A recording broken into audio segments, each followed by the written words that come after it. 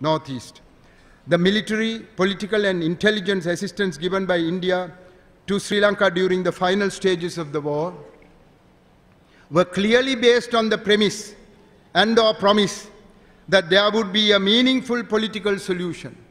That is why India helped.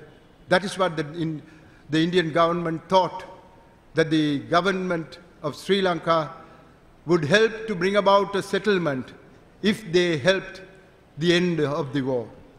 Not only was that promise made to India on more than one occasion, but it was also the solemn undertaking issued to the international community of nations as represented by the Secretary General of the UN.